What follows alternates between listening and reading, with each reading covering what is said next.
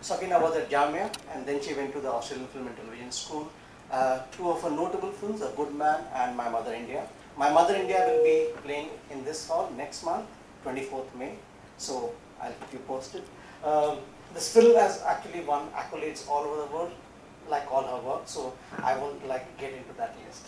Thank you. And Srilata, she is the associate professor at the Center for Disability Studies and Action at the School of Social Work. Yes.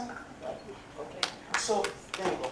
Thank you for coming, Srilata, because I really wanted to really discuss the film in that context, not just as a film, but also really what it exposed us to, because it really changed our understanding of disability.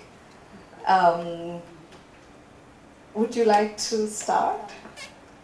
Yeah, thank you very much for having me here, and some of my colleagues and others have also come here, and I invite them to join in too if you feel so.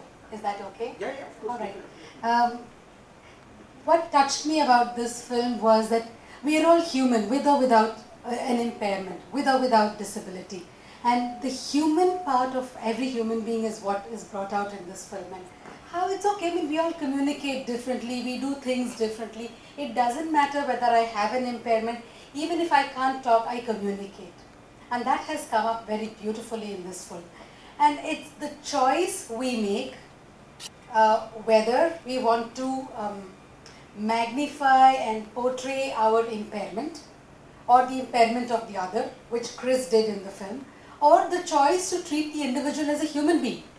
Basically as a human being who does things differently the way, as compared to what I would do. So what he did was he had a wonderful relationship with his wife. He learned how to communicate with his wife, and that's the hardest part in human relationship, because even though without an impairment, we don't know how to communicate with our spouses. We don't know how to communicate with our parents. We don't know how to communicate with our children. And in this film, this whole aspect of communication has been so sensitively brought out, has so effectively been portrayed that should I want to, should I need to, I will make the effort to transcend all kinds of barriers and communicate because I want to communicate. And I think that to me was very powerful a message in this documentary. The other aspect that touched me was, I'm basically a human being with my own inner power. And this power is at this level, at the gut level, not at any appearance, not in any intellect, not anywhere there, but at the gut level.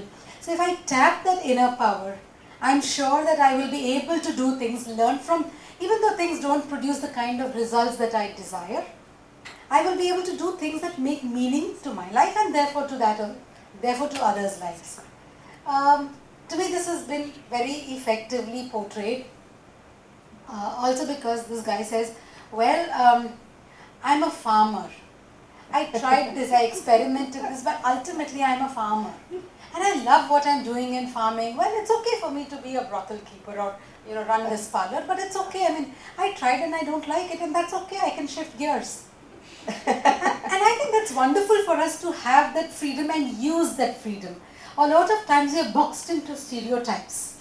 Not Chris, not Chris. Not Chris, yes. And how did he do it? Because he was being a human being all the time, not trying to protect and defend his image. He didn't marry Rachel, sorry. He didn't marry Rachel because he had to. He was being a good man. He married Rachel because he loved her, and he wanted to be with her. And what I also like about this film was there's no eulogizing him about, oh, what a wonderful man he is, and he sacrificed his life, all those. Maybe Srilata, if I might interrupt you, because I think you've made a lot of really dense points.